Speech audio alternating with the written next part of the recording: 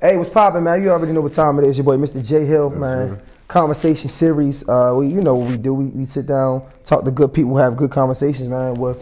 Without further ado, my guy, Chef GGM in the building. Appreciate you. What's poppin', dog? Man, give me some love, Not much. man. Cool. How you feeling, man? Appreciate you. Good, chilling. It's good to see you, man. Thank you. Same to you. Oh, before we get started. Oh. I appreciate you. Come man. bearing gifts, From, my guy. You know, shout out to Bella and Rose. You know, a little something, take it with you. You know, do your thing with it. You Appreciate know. it, dog. Yeah, no problem. I'm gonna set this one up here. You know, just got mine just for a little. Yeah. Already. Yeah. So, man, Chef GGM. First of all, let's start with the name. But let's start with it like this. Tell the people who you are. What do you do? So I'm Chef GGM, Baltimore, Maryland, born and raised. Grew up Park Heights area.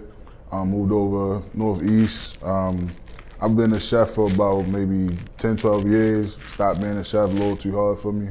Had like heart problems, disability, stuff like that. So I just went into the music, and that's what I've been doing ever since. Just working on the music and shit. So when you said it was hard for you because you had heart problems. Yeah, so basically my mother and my father, they both got like heart failure and like a whole bunch of issues, you know, just hereditary shit, you know, how it should be. But yeah, I got this shit a lot sooner. I was a chef at the Sagamore Pendry for like a year and a half.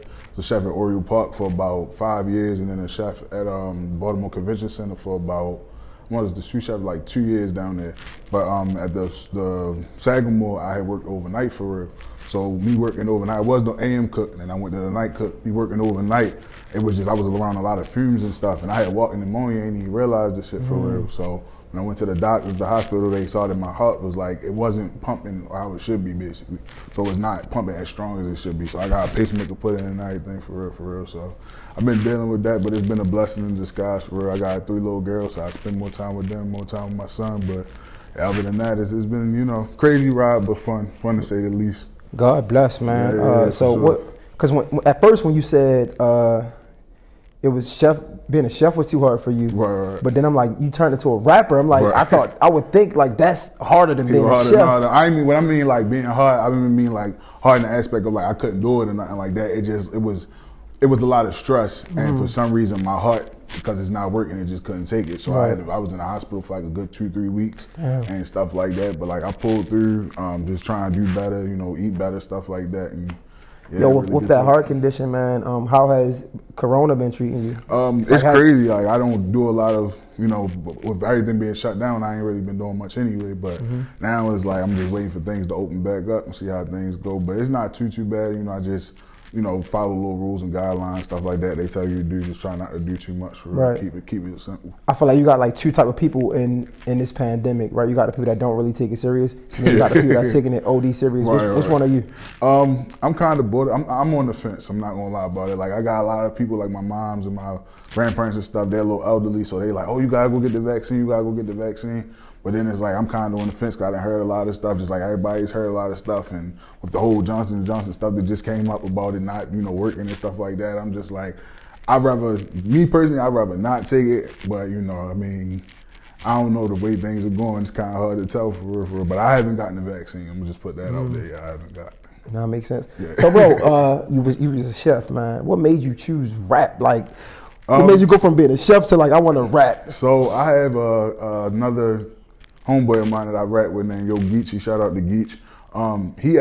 We were just at one of his ex's houses one time, just started rapping, and then ever since then, like we put a song down called Relos in the Fingertips.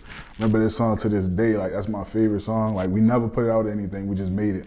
But we've made other songs after that though that we've put out and stuff like that. But he just always just freestyle with each other, stuff like that, just doing little, you know, things here and there.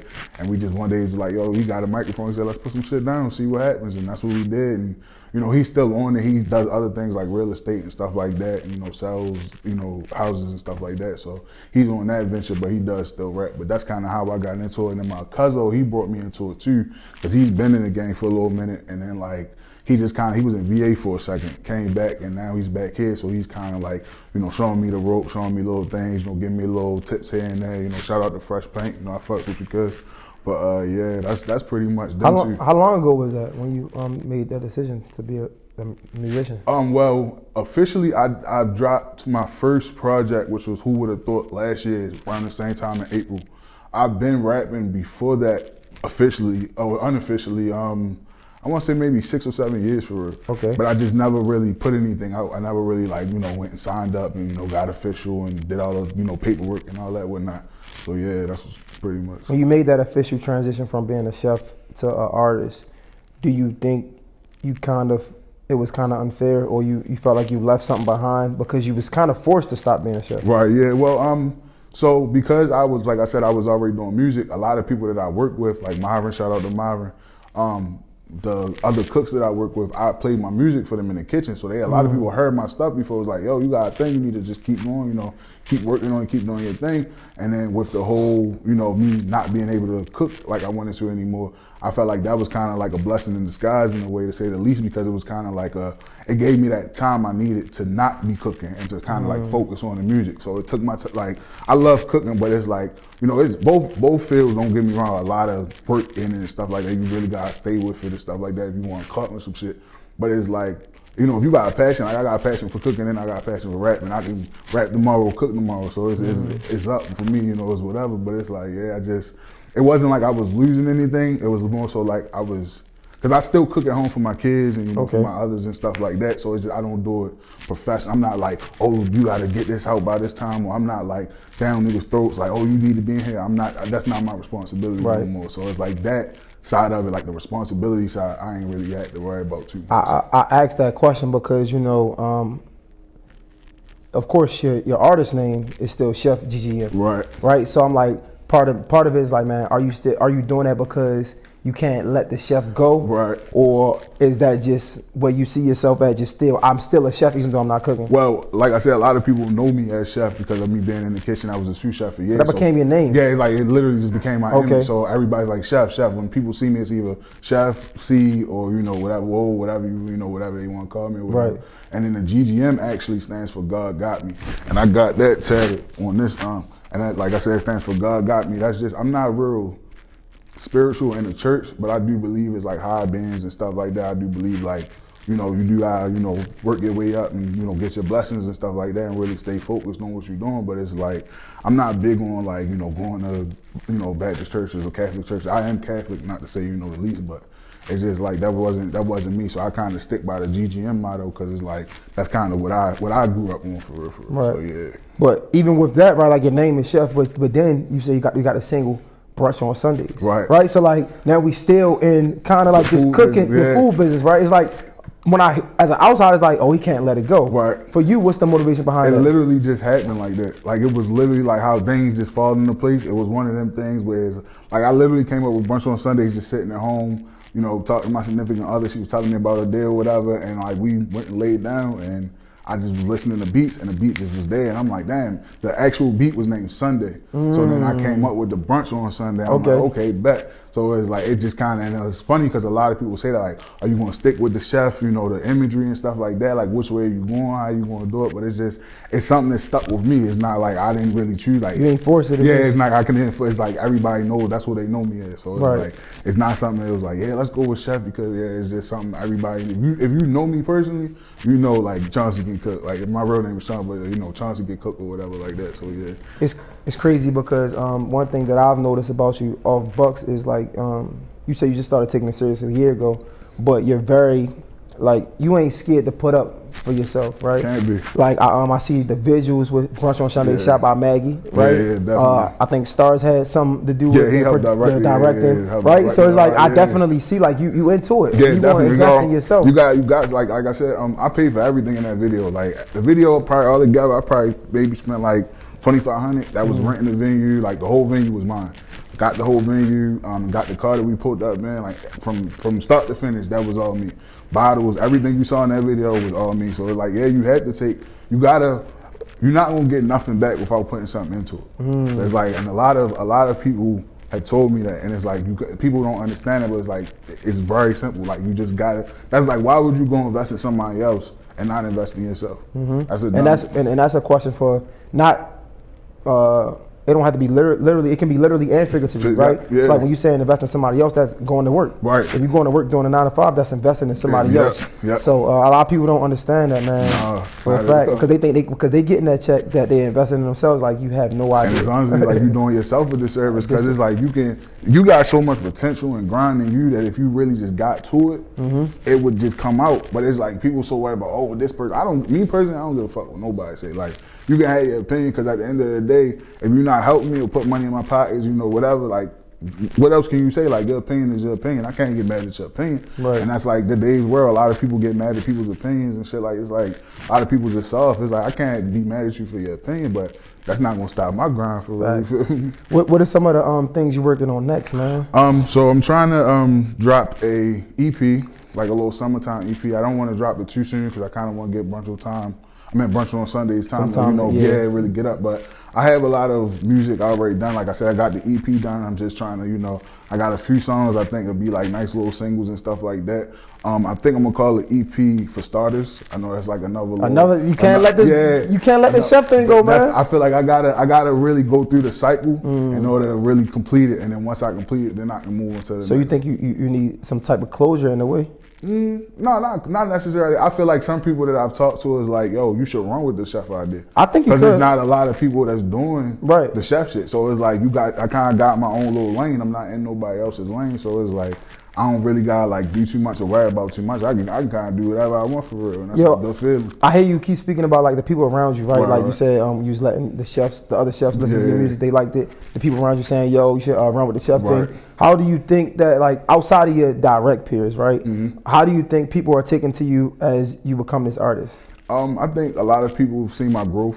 I think they've seen, especially if you if you've looked me up on SoundCloud, or if you were following me in the past and stuff like that, you can see the transition from then to now. I gotten a lot more comfortable. And just overall just better with like just tone and just taking my time with different little things. And that's why I feel like a lot of people around me are still like so supportive and still like, yo, you got it, just go ahead and do it. Because it's like when you see somebody, it's not necessarily the talent that you see, it's the potential and the drive that person has that makes you like, yo, I fucks with that. Like, let me, okay, I see what you're doing. People give up on that passion and just be like, then people be like, why you don't support me? Because it's like, what am I supporting? You ain't doing you. Like, you gave up. What you want me to do? So, I can't support you if you don't support you. You don't support yourself. So it's like, so it's kind of like that, a little joint for real. But Nah, man, I definitely appreciate you reaching out to me wanting to do the interview. I appreciate the interview. The energy is good. For this to be your first interview, you do better at speaking than a lot of artists, period. You know what I'm saying? So like, I definitely want to support you, keep supporting you, dog. You definitely been working, you work on this EP, you know what I'm saying? You're working on so much more music. I'm assuming you're working on features and things like that. Yes, Wait, question, is it anybody in the city or outside of the city that you want to work with that you probably haven't got a chance to work with yet? I'm looking to work with, I met Moose a couple times. Everybody, work with Moose and stuff like that. But outside of the city, I can't really think of any, like I'm open to work with anybody, especially if they got, good work ethic and stuff like that. I'm not, turning down anybody. But my ideal person to work with, I'm really trying to work with Russ. I'm trying to work with, you gonna make him something to eat too? I mean, he got the Wingstop. We might go work something out, and I like his hustle spirit. That's kind of why I fuck with the Bel Air so much, because he actually had a competition where, he wanted to see the hustle in you. So I kind of put a lot of the Bel Air shit in my video. Smart. So that's why to get his attention for real. So that's why I kind of do. That's why you gonna see a lot of little Bel Air shit around here and there. You feel me? But I see that, right? Yeah. But the first name you said was Moose, right, out of the city. Right. Why would you want to? Why was that the first name you said? So I literally run into Moose everywhere, and I see like I don't see like I see Moose literally. It's just like random. It's like sometimes I'm the type of person who is like I feel like things kind of just line up for a reason, and it's like for me to just keep running into it, it's like I feel like niggas supposed to do something special or something like that, and I've always like paid attention to moves. I've always, seen moves moving and stuff, and I fucks with moves music. Like, don't get me wrong, not like that, but it's just like I just feel like he got that something that he just we could work together and just do some shit. I'm pretty sure if you DM him the ticket, be like, yo, I got this for you here. Do it. Yeah. I'm pretty sure he'll be on that shit. But nah, man, you got the EP coming out. You're working on a lot of things. Hopefully you can get the Moose feature. Hopefully you can get the Rick Ross deal and feature. Yeah. But but we got Brunch on Sundays that's what we pushing right now. Right. How can people support that? How can they listen to it? So Brunch on Sundays is on YouTube. It's on all streaming platforms, Apple Music, Spotify. You know, definitely check out the video on YouTube. The video on YouTube is crazy. Hard. It's crazy. It's shout out to Maggie, shout out to Stars. Shout out to Maggie and Stars for sure. They did their thing. Like they definitely. It's a great video. It's definitely a great. So video. How can people outside of the video, of course, how can people support you and follow you? What's your Instagram? I'm on Chef GGM on everything: Facebook, Instagram, Twitter, Snap, whatever social media. I'm on Tumblr. I'm on Clubhouse, even though I'm not really on that like that. But and a few other things. I'm pretty sure if you just type in Chef GGM, it'll just come up on everything. So just follow me and I fuck with you. Let's see what's up. Yo, again, man, I appreciate the conversation, man. Thank you, my guy. I love the intellect. I think we was able to get in and get exactly what we was talking about, and I appreciate that, man. I appreciate you, my guy. You already know, man, Mr. J Hill, Conversation Series. I don't got no more to say. Good conversation with even better people, man. It's a wrap. We out. Let's get it.